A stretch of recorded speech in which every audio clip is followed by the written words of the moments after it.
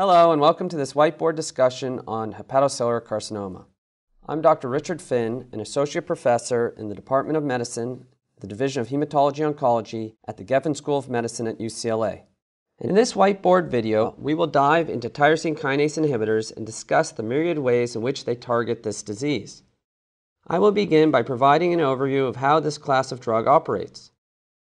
Tyrosine kinases are enzymes that are responsible for the activation of many proteins. This activation occurs through a series of molecular events known as signal transduction cascades and results in the addition of a phosphate group to the protein, a process known as phosphorylation. By preventing phosphorylation, tyrosine kinase inhibitors can dysregulate many cellular functions such as growth, transformation, and apoptosis. Functions necessary not only for healthy cells, but also those responsible for the pathogenesis of cancer. The fundamental basis for molecular targeted therapy is to target specific kinases that are important in cancer cells.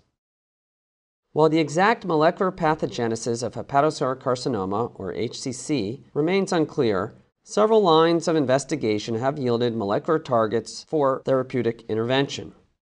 These targets can best be characterized by the roles they play in key molecular processes necessary for angiogenesis, tumor cell proliferation, and survival.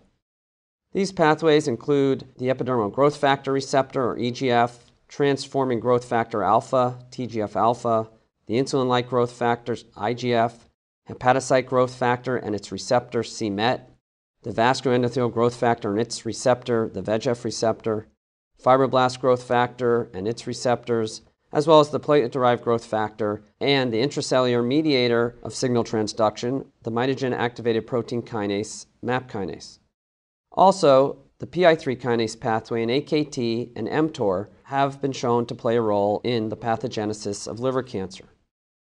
For patients with advanced HCC, multi-targeted tyrosine kinase inhibitors, or TKIs, are the most appropriate first-line treatment option. SORAFENIB has become the standard of care for the past 10 years for advanced HCC based on the results of the SHARP study. The SHARP study, or SORAFENIB Hepatocellular Carcinoma Assessment Randomized Protocol Trial, evaluated SORAFENIB versus placebo in the first-line setting of advanced liver cancer. SORAFENIB inhibits tumor cell proliferation and tumor angiogenesis and increases the rate of apoptosis in a wide range of tumor models. It is a multi-tyrosine kinase inhibitor that acts by inhibiting the serine-threonine kinases RAF1 and BRAF, as well as the receptor tyrosine kinase activity of the VEGF receptor, and that includes receptors 1, 2, and 3, and the platelet-derived growth factor receptor beta. Recent data from the randomized Phase 3 study REFLECT evaluated lenvatinib versus sorafenib in the first-line setting. This study was a positive study demonstrating that lenvatinib was non-inferior to sorafenib in the first-line setting of HCC.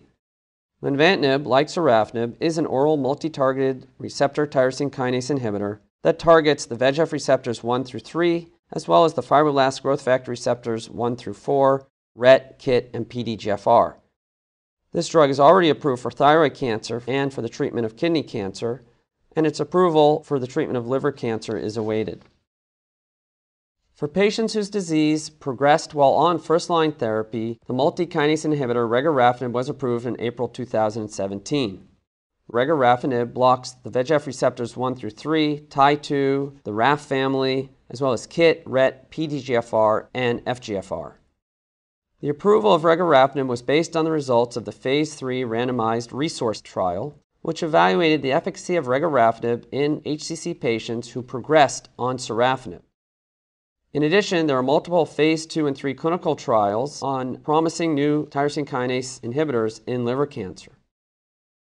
At this ASCO GI 2018, we are hearing results of the study of cabozantinib in second-line setting for advanced liver cancer.